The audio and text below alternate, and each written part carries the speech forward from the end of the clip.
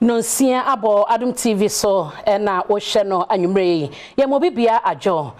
anwumre ensema hodo ya yaboabo no se nonsia biom kasebo ene me bekenkan ede ama wedi amegye so ene abena pokoa ahwenne ensam no de bedi mu akotene anwumre GPRTU empenyefo kire se wo mu twen aban anu yie ansa na ka sentuade entumo bia e wo no wo mo ediaba eno so no ahafo mantam no emo apomodi mpanyifo kire se eba no nyense tugu a ehosem ete ekofom kra ankrankran ne nyumakon so ahia mu edienti a wo hye se beye na yempotem ahodo no ahobamba ehosem ebekọ nanim ye behwe apomodi ehosem sanso ene de amahodo mu nsem so ebebrewo ye ntwan ho emra na ye fa nsem no enchimu emrewo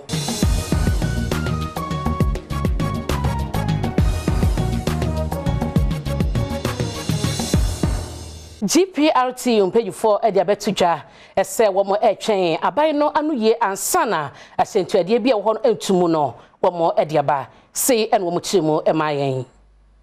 Petro bo ekwohwo nti GPRTU ekuo no etro nkrata emane wo so afo a wo hwe akwantempon wonsam se wo pese wo tutu ka sikem na saasem no eba ye ne kamia ese wonya amuaye papa bia ne senti de wo kan se wo se ba betro foforo amane aban de ato nanim se wo ba betutu ka sikem wo man mu isanze wo hwese de Petro bo aye de no mo nso modwuma no wo hia sika na chese de esese wo ye eno no Abbas Imoro a wo ye won kasamafo ene de nsem yitudwa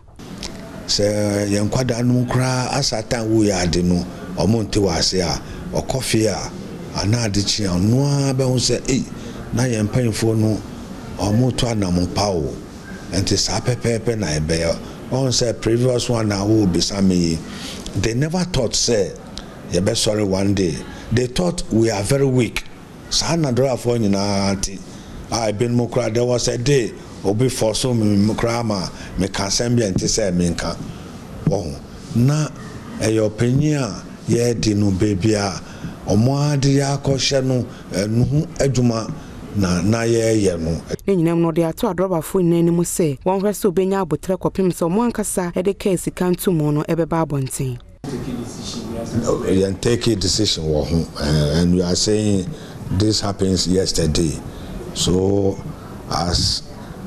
a PR or national head of communications, I must be fair to my job. Yes, we haven't, no decision has been taken on that for GPRTU, so I'll reserve my comment because people respect my views as someone who speaks for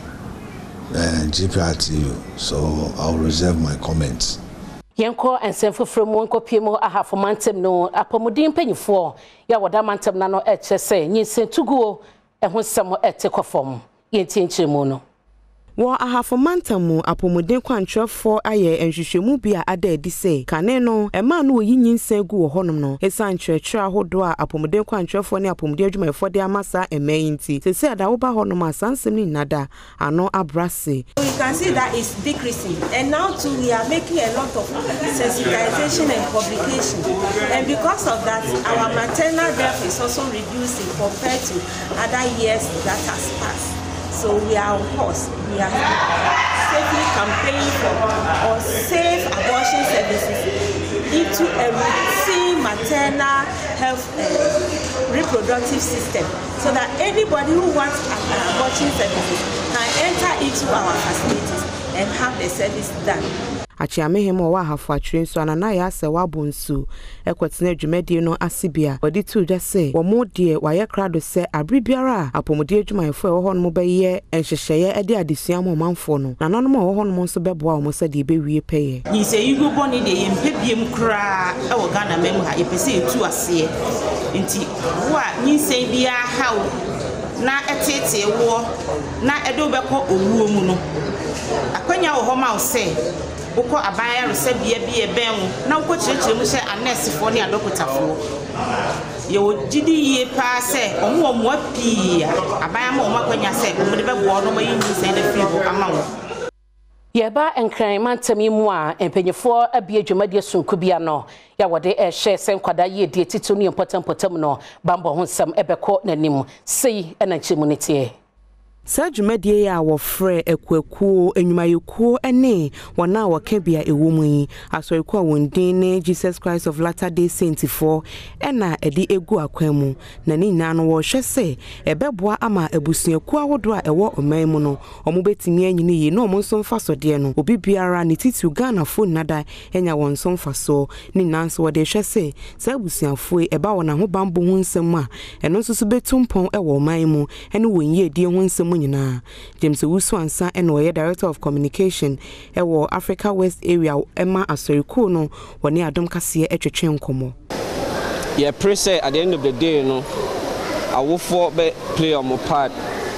in helping to strengthen the family structure because in Hussein Kra omu free if ya ebia mamene papa eye baako etimi bo omu encourage omu omu suku komni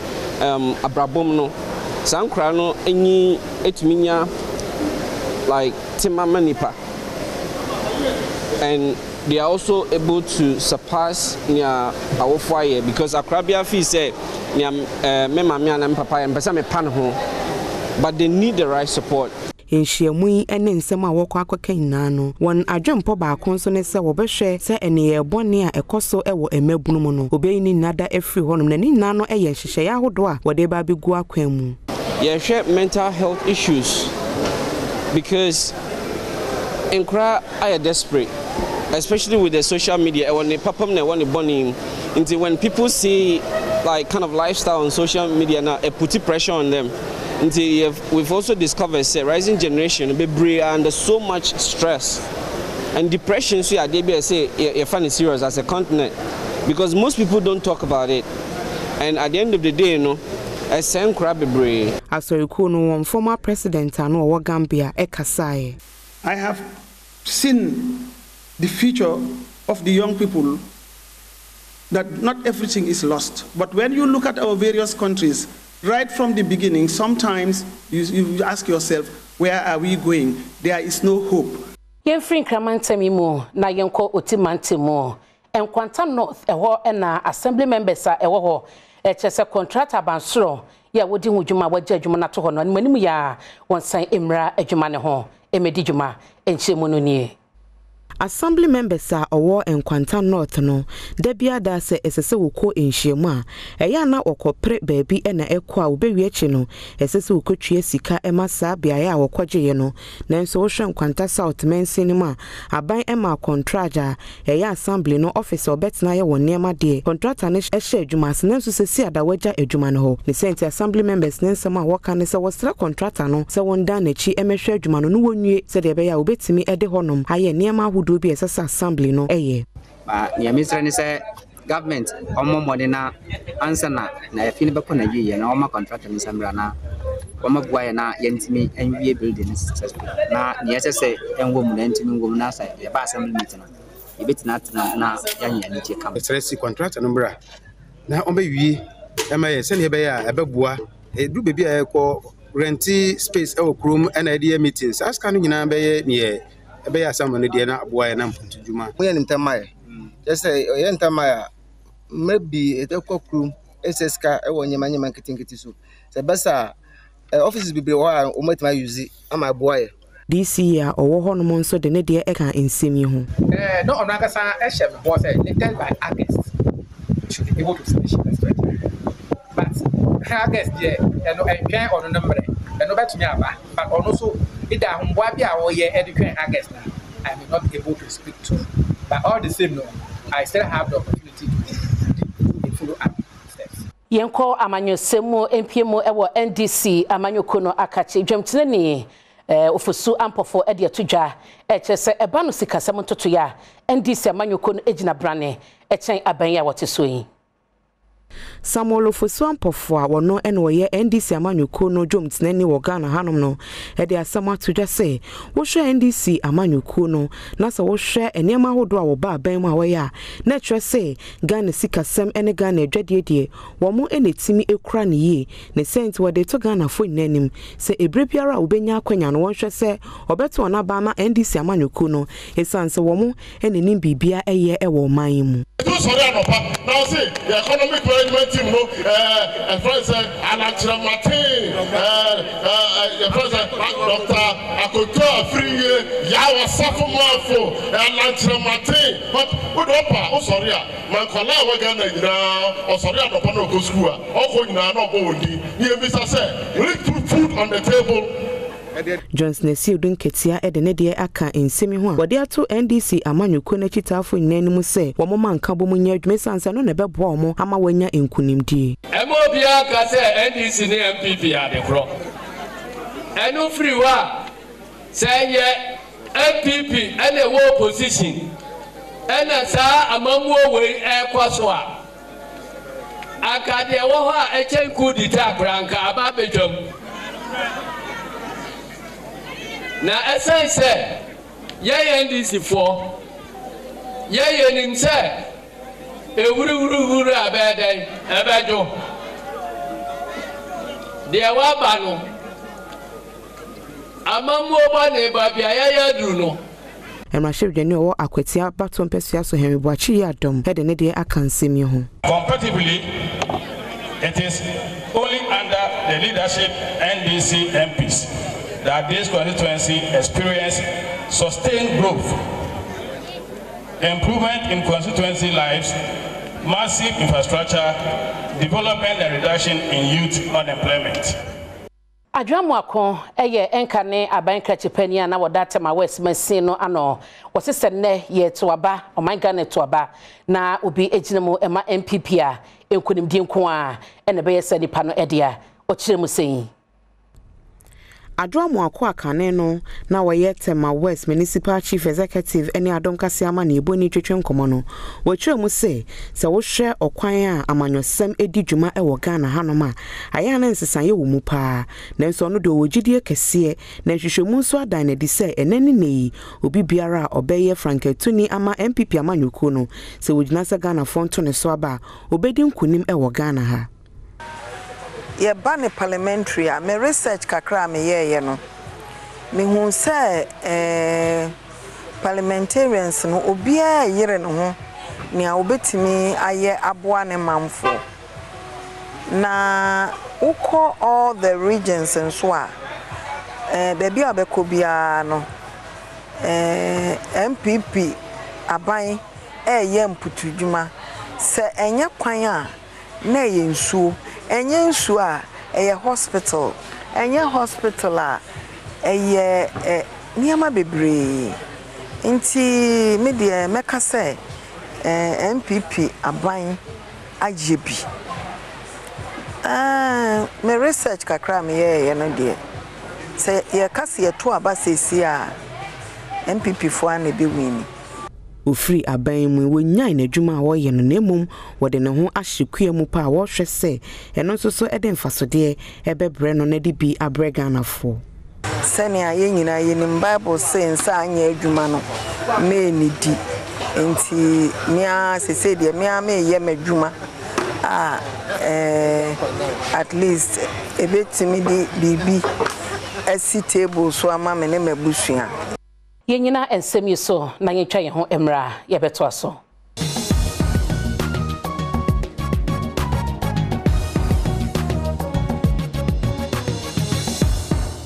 Mame san ema wakwaba emra anwumre no sia kasebo no eso ye to aso na Captain Joel Kwame e de atudwa ese afiapem ahankron aduosum mienu abantugu ekoso no na ne kwan so a eno no yentie ni nchiremu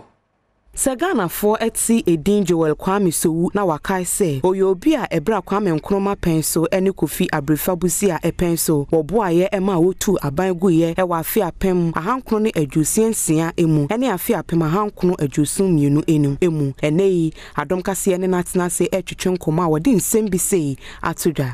I'll just give you one reason why I took part in that group. Why? One, only one.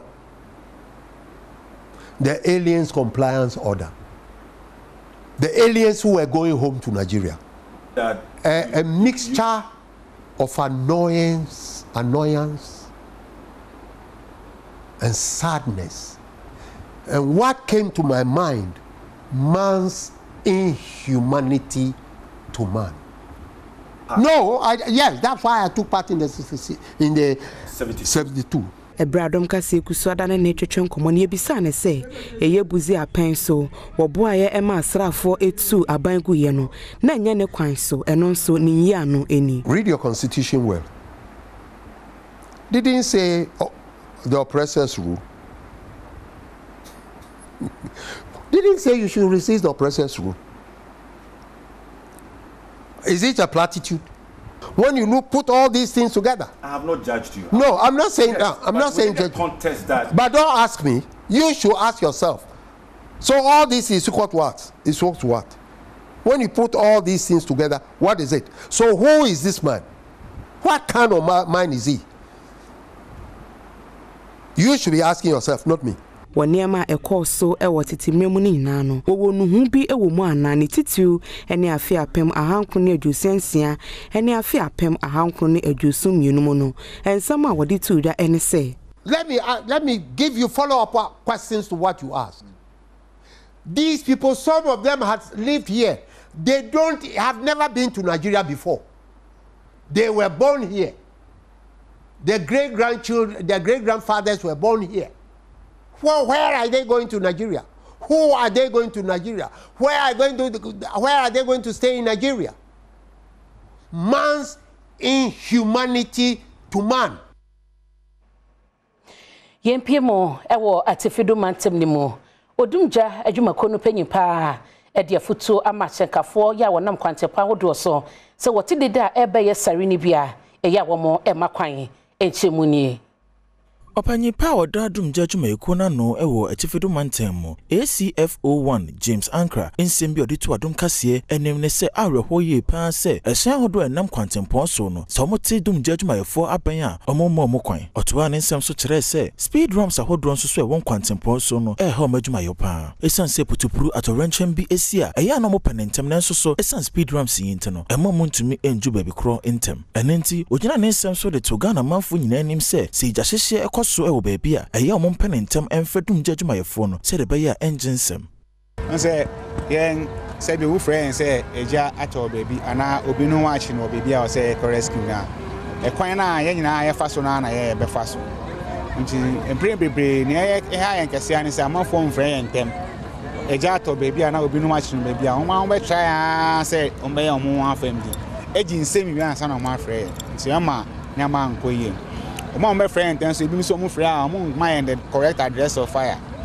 And so mufre amonya botrene amun chen baby potting janasi. Ebi I said you can say nyoni in small place. Nti nyoni baby potting janato na waka. Ti ye bana ye nche.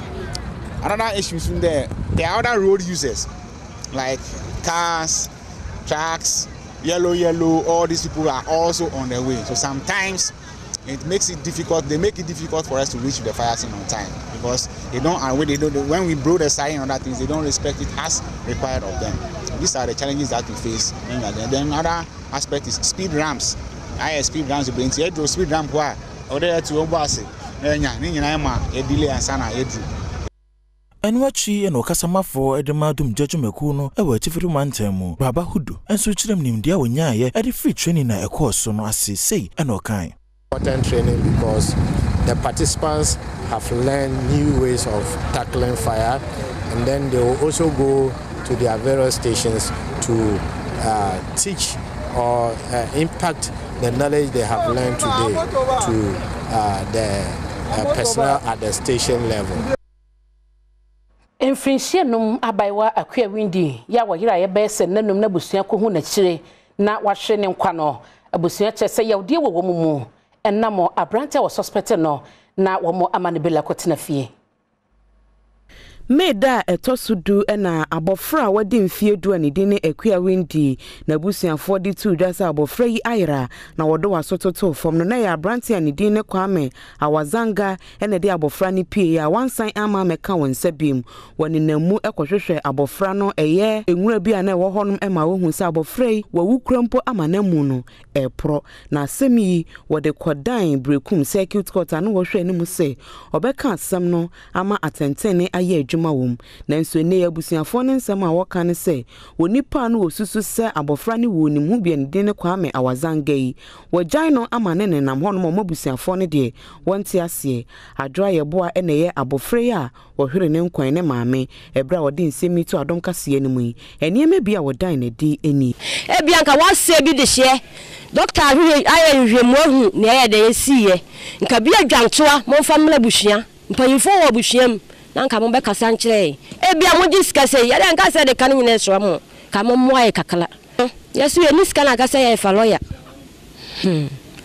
ya de asema ya ka ya ne se kase ya ne ya dan no ye ni ba bia na yakọ mali da wura mi nyanu ba bia na me ba le shelo me da meje de se ya de me ba ni kosie ye Simon Jan abofra yi wo fa wodi tu da se die tien fa lawyer no asane ba no nantim ho na polifo no se sisi mudwa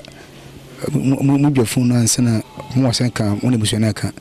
die nso no iso nya motre pebusia kudwae tino na ye se nkampu no be ka bia kyere hu se bia si na dai asane bia akosi bidwae si na tie nso no ye kokoto no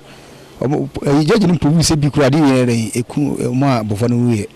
na wenyina mu no de nti a ema court no ejai abemu ise wonko fie ene se temuafo penna ne din Simon Gaga etna asem ne so de okan ene se abrantie ye abusuafo de to ne so se wono ena ekum abofra no ebra ode ne kwayar sabia kwehwe na dwene ohu se na dwemu enhyeda ente no ne senti kopem za dokotafo behwe no ama ne ho ato no emra ma ho kwan se ode ne begina court wonom atoto na no yenyina arehusem yeso na yenye aboafo krato emra Mame mo akwaba emra anwumre no nsia kasebwe eso yenhwe apomudin eho nsem se apomudin ebekọ animu ewo eye buno empotam honom no empanyifo apaw abedwako ya enipa nkron na ewuma wo hwe sesa dwumade no ebekoso buno east mantemu yetie mu nkyeremu Bruno apoye mantam so afo edi mantam no enim apaw enipa nkru bi a wakwadare wa pomuden ho nsem ene wode omo aka health committee e wo ho no se wo mra meboa na Bruno apoye mantam no apomuden ho nsem NCP ensita dwumade na se no kwasi edudwan a wo ya mantam ne so afo e kasaye. The task ahead is not an easy one, but with the qualities and expertise, competence, maturity and dedication that you represent, I have no doubt in my mind that you measure up to the expectation of the people. Sefasa Pombedi Akon ena woye dwomtnani Emma Ghana Health Service Council no okopie mu dwumade na sibi no ni die bia wo kan ye ene se no kreni ya DSC so as a council no yehuni se yentimi ntina dem ewon kran na yenye policies ma health sector no ebra yenkohwe de ekoso ewo fam enu ntini ya de hye adwum se ye beko regions no ni akohwe senior healthcare delivery no esi ko honum any challenges ewo ho atmi aboa yen ami atmi aye policies betimi resolve sa challenges no Bafujan ena committee ya wati omun wo ye wondwom tenani ebra Adom kase eben ne kasa wo kire mu se yesumi ye bununi na mi fi he ya na de mekosua no mpese me so me de bafi na me de beboa ye regine ye new afi na ya hyase tinema bebre afi na ya hyase nti afi na ye hwe how aye nyina de eti bebom na ene ye betimi aboa na ye mpomuden no etimi akoso nti de ehia bia ye de ebe ne se ebe advice mpemfo omo wo ha omo ye adwuma no na ye beboa omo na etima ye ne ye se ebe ya ebeboa ye nyina e wo region mu ejwadie mu nsem yenko asante mantem KGT market ena manebo no ekire ese Electricity Company of Ghana atwa wo enkanie mu enam eka wode no enkire mu ni Empenfo edadwai ano ediato edwase ECG4 ediato manimu se gise womatua ekano bi ansana womasokane ano ediamomu owura kofi dofo ayopan pa woda edwai ano sikani ya 5.472 million na ko musi enchemu yentu afa ochemu tu afa just about 2.75 million by Australia ma omo kan say yentu 20% and on the baby do better 1.1 million. And your more kind is say this can be better. The Fabian to us, so my Sadia, Womunyada. Adwadifo a ewo dwam ho de ato edwa sei ene fam yense ne yedum enkanea no sika twetwiri dipa anomahwere 3 days ni minyahwe se hunze na kra me bae me hyehyɛ me shop mu darkness ni nti obi ba ohunu ade kro no kra no why de wato bia ma de bia nka me market kama na so free said there yes sa we say me ba market ya me kwasa minyahwe Enam esuma wakaje tie dwam ho ntino bibia enkoso yesa pawpafo so anema wo ho de ato edwa sei Modum lights no say yes so uro sum no kra obi pese ofro na obeso ne niama unya one obeba bese one niama so opie ba obehu se unya foforo na wo ayi baby lights no na wa fena mana beso nti say ye adwuma enye ye pie ba ye nso ahwe Womo muton ntwinam aponche ene de keka ho de ato edwa sei enam kanea na adum nti ama mu dwadie no ayeden nam ye to na se ansa fridge no na ye de betum a adechia na ayakama na yetuma yi aton na se ebese my officer no a yentumi enye de en nam no kama se ayepe nti esa so akofre customer try nya de obeto nam adepamfo a ewo dwam ho eti ne so efri se wo manu aduane abom yonsem ba ha ye boring obi eni ha ma adwuma na ye nwonworan adepamfo be ye aduonum ana ye adwuma e wa ha sei senyen kanea ana yadum na anka beba no enya de obetimi afa ha simple crasa nanso enam enkanea nti wo mu nyina etifie arehosam ne se wo mu nim da kora enkanea ne beba amomo ababa ye adwuma nana awuku denchembo amane bonie kejetia yenye aboafo nkrato yeba agokansi hu nsem ye de beto aso Mama Kaba deba agokansi smeve savonyo fa lady ajobo lady visitor papa biaseda enkoma Miss Neat Beauty Salon wo abeka wono na yemiti kama edema mhwehwe no e Instagram no wonsesi o kama family ko beto so kama Eddie amount. But then some abroad and say all is set for a MTN FA Cup final. Say Kopimo Babanyara Sports Stadium. Why more NADAC so not to say a House of Folk, Accra House of Folk never say that until the bones are rotten. Woman Bechim United in Chechemuhene Sergio Manucho Chichim. Ghana Premier League season ni kwa no Heart of Folk. Ankoye unim se season e twa mu woman aje ya no bia hwe nim sankanye bia tofo no mbeba mu na so moto so nsia omakopie FA Cup final Bechem United nso to so miensa wa league ni mu a omsa kopie final kwesi adei Empire bedwa papa ya rago pramaiso MTN FA Cup final no Heart of Folk ena kruwe ye kra wonom season ye kwa wiye ankoya mfa ma won na so ma wi ata so se Bechem United de omeche mu ahye omo no more House of Folk e defend omo title na Bechem United nso se omo nti se odogo bi no abe na House of Folk season no ankoye ne wato so nsia na nka FA Cup de fa ho ben ehum se wo na oje ye season twa mu no de na so ebra so omo Bechem United de omo so ji adukofi meto aso de amade akrobia metema kumasi asante kokoso nananom womo energy league na edesi womo na so na champion CEO na na amponsa wie wo 5 so wachechem so won beboabo om ho yie no womotimi akwa Africa akote Ghana. Factually this year champions of Africa House of Folk this says Ghana e share no one cry more fair. It's a fact work of Morocco has show one cry more fair and so has call on your share has be ready you say a preparation okay one prepare here San easy o ko nam ha akofa ha untimi send advance party udu a journey I say you 15 minutes you do ko hotel na ko rest you don't number 3 hours because unim krom ho sa tricks no until so prepare last season protocol with the team we had the lose match be away in Africa if we prepare well and recruit well there's no way we can do well in Africa. DMD cry no chance says so Atreman FC one more qualify one 3 clubs are qualify Edeba Ghana Premier League no mona penia team no ANDN honorable Bafo Ewa Ignatius one and employment minister na September no club licensing board a me ka ho yekopie mu wona ka che no ochire mu se ogidie se enche bia ni team bako ebeba premiership. As I said,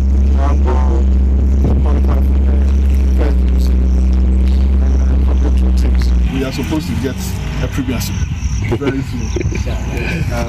We can't wait for more than a year to be in the Premiership, and we are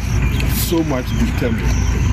And I promise you, maybe one day we'll meet and then you'll say, but for you said it and you've done it. SM Kakawami International Producers, Ebuabua no Mami de Bro, Neme Savonyo Fa Lady, Ajobo Lady, Vestal Papebi, adorable baby girl, Abina Pukua Ahene, and the Akanet was Mr. Randa, France and Kefide. Ede, and you may not see a Cassibonina, a sea a day, Amao, a dear Majeso, and ne Abina Pukua Ahene, Yada was say, Amamo, any share, and you